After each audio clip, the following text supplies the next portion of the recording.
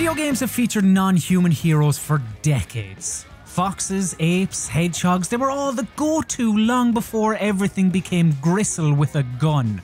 However, the bull shark star of open world ARPG Maneater is different. She doesn't walk around on 2 feet, I doubt she's ever seen a minecart, and she resists any urge to crack wise. She doesn't speak at all, in fact. I mean, it is bad manners to talk with your mouth full of beach bum. But does this less cartoony shark have the legs/fins to carry a whole game? Let this Maneater review explain the good, the bad, and the chompy. And while you're here, why not subscribe to Rock Paper Shotgun for more like this? Hopefully we can be your socially distanced sunbathing substitute by adding a little shine to your life. Don't be like this lockdown ignoring lot. While Jaws Jr.'s methods are probably a bit much, there's no question that these people need to be taught a lesson.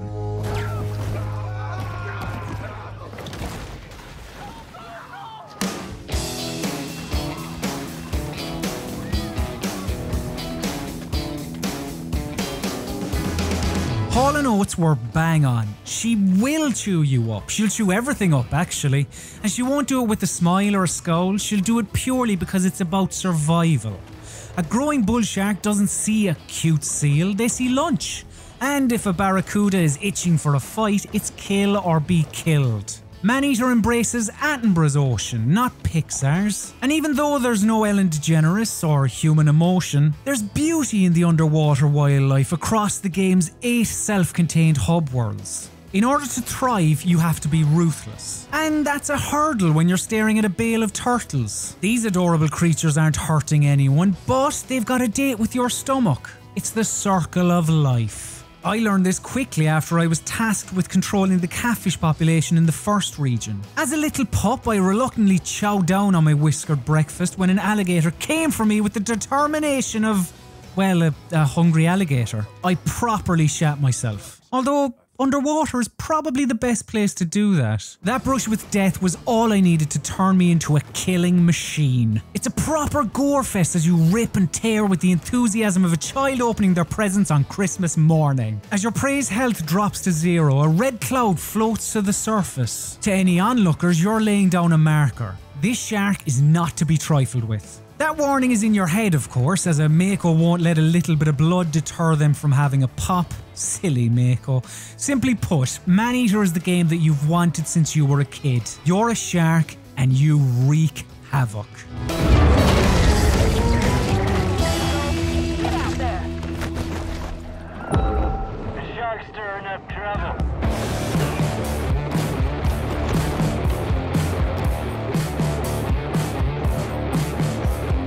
And it's a lot of fun just being a shark. Well, when you're playing with a controller. The keyboard mapping just doesn't feel right, so hook up a pad before diving in. I don't want you to miss out on the joy of fluidly toing and froing in the water. Meandering along the bed of the Gulf Coast, swiveling your leathery hips from side to side like Anton Dubek on a Blackpool dance floor is delightful. As large as the shark can become, it's somewhat graceful when you're not in battle. Obviously, when you're duking it out with a sperm whale or an orca, it's a little more intense. That crunch of razor-sharp teeth on bone, that thunderous clap after clashing skulls, the sense of elation as their flesh goes down your gob. The pleasure you first derive from defeating an imposing fishy adversary is, I imagine, similar to how the upright lout feels after knocking out the one that looked at him funny in the local on a Saturday night. By the 3rd or 4th time, these battles begin to lose their lustre a tad, because like a brawl in an East End pub, altercations are over almost as quickly as you begin hammering the kill button. There are always bigger fish to fry though, and that's where your apex predators come in. Each level has a top dog. They come out to play after you've cleared the area of a number of its inhabitants. These peckish pescatarians will be out for your blood and would put up more of a fight than others, but it doesn't take long to learn that their downfall goes hand in hand with your persistence. Health is all around you in the form of smaller sea life, so if you take a couple of knocks from a big boy, just have a mid-fight snack and then go back at it. Once you figure this out, probably in the first half hour or so, these encounters aren't half as daunting and sadly lose that big bout feel. They're just a slightly tougher opponent, but not one that requires any extra reconnaissance. Regardless of what you're up against, combat is almost automatic. Hammer that bite button and you're on your way to victory. Still, you are a shark. So while the munching is fairly mindless, it does satiate hunger for a bit.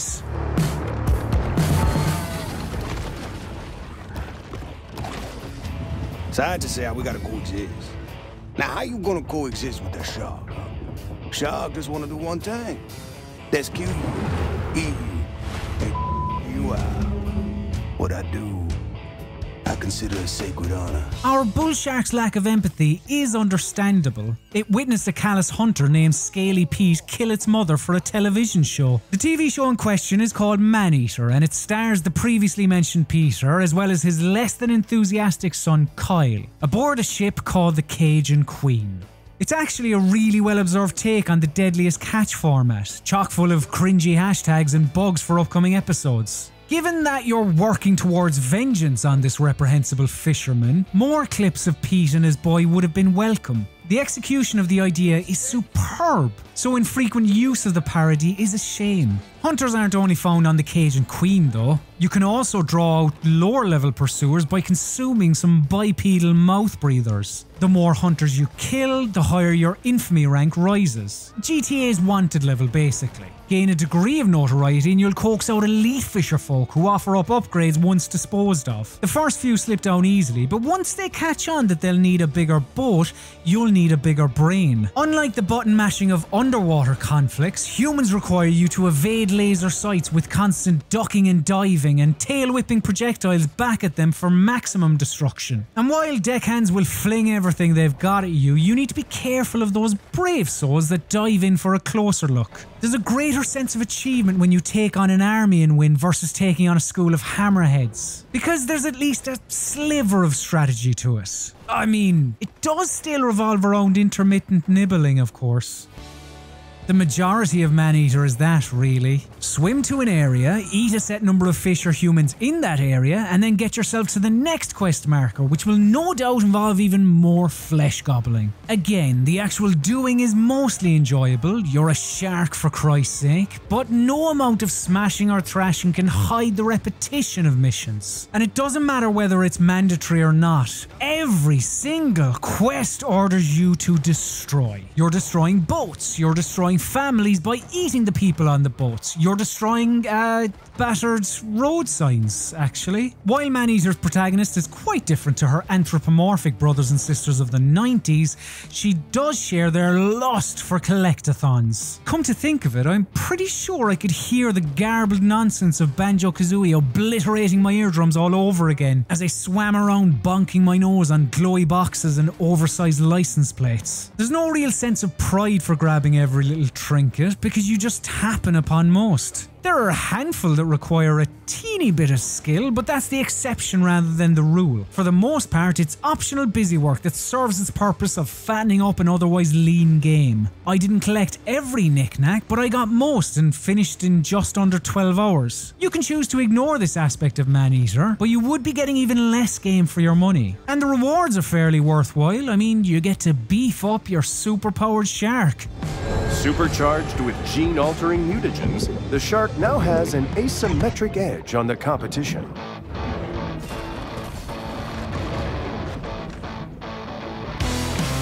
Shark PG is a clever little marketing term that everyone associated with the game has been using pre-release. It doesn't quite work in my accent, so here's fellow RPS vidbud Matthew saying it. Matthew? Shark PG. See? Very clever. Although Maneater is more like your action game with RPG elements than a straight up role-playing game. You can't choose the Paragon option to spare a great white after a monologue that pulls on your heartstrings. Nor can you romance a marlin that wows you with magic tricks. If only. What it boils down to is evolving and upgrading. You gain nutrients through eating things, OVs, and by completing quests.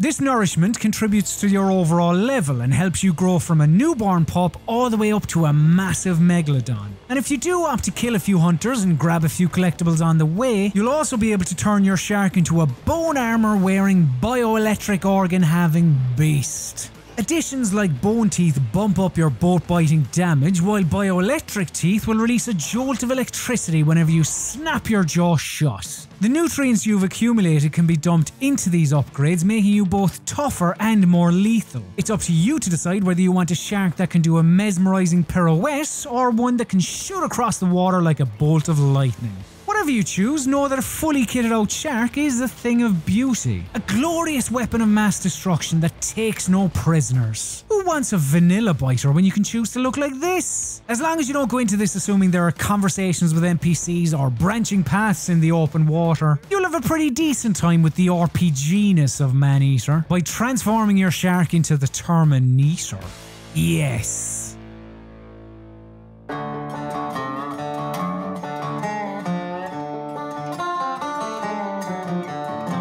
It's a shame it doesn't deliver on the promise of a natural world RPG. You can break from the arcade chompathon to take in your surroundings during a relaxed Sunday swim. When undisturbed, the world of Maneater is really lovely. The yelps of wildlife echo through Sapphire Bay's gorgeous clear blue, providing the perfect soundtrack to your graceful glide along the rocky ocean floor. The occasional growls from nearby gators is all you need when you're paddling through Photic Bay's shallow amber paths. And see how the other half lives in the residential golden shores while the hum of the affluent reverberates overhead. Despite its repetition, spending a few hours in Maneater is soothing. There are new species to encounter and landmarks to visit. You do need to write the backstories for these areas, of course. Apart from a snappy quip from the narrator, you sadly won't learn an awful lot about what truly happened in Dead Horse Lake. I can't imagine it was all that pleasant though. I mean, it's not called My Alive and Well Pony Lake now, is it?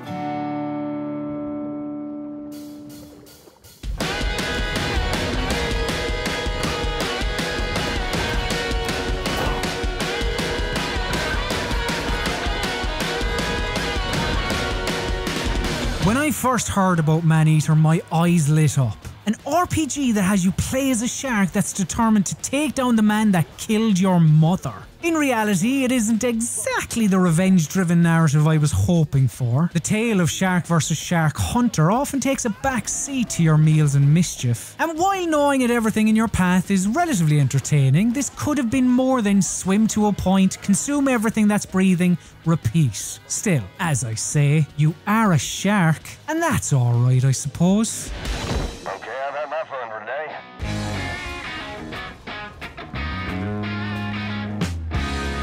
If you like this review of Maneater, then it would be lovely if you liked this video. Just click on that thumbs up button right there. If you're looking for more wonderful videos about other PC gaming goodness, hit subscribe. It's very close to the thumbs up button in case you're having a little poke around you can't see it. And to ensure you get notifications when new Rock Paper Shotgun videos go live, make sure you ring that bell. Wonderful.